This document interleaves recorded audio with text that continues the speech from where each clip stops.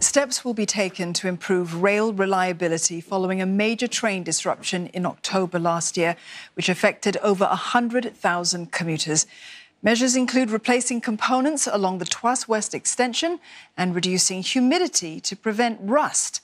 The Land Transport Authority revealed findings from investigations at the groundbreaking for an integrated train testing centre, the first in Southeast Asia. A massive disruption that left thousands stranded across 3 MRT lines in October was traced to 2 seemingly minor glitches. A cut in the power cable insulation on the Tuas West Extension, causing it to short-circuit, and rust on a component of the trip coil, which meant it couldn't activate the circuit breaker to isolate the fault. Findings show the cut in the cable insulation may be due to a defect or mishandling during installation, while the rust was likely caused by an inadequate protective coating during manufacturing. Measures are being taken to prevent future disruptions.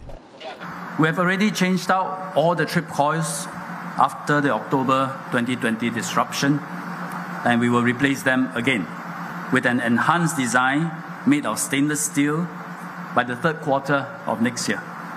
LTA has also adjusted the setting on the space heaters to reduce the humidity level within the circuit breakers, as MRT has stepped up the frequency of maintenance regime to every 3 months.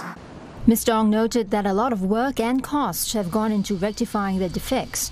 He added that spending on maintenance has doubled and it's not wise to stint on this. Cutting corners on maintenance to save costs is not being productive. It's not contributing towards financial sustainability, as the remedial action is always disruptive, expensive, and costs many times over. Maintenance expenditure per placed km has doubled over the last 10 years and has reached a healthy and reasonable level. An integrated train testing centre in Tuas will be completed in 2024 to further boost efforts to speed up diagnosis and rectification of train faults. With 3 tracks, it will be able to test different signalling systems and trains concurrently. And by allowing testing to be carried out away from the main line, this will minimize inconvenience to commuters.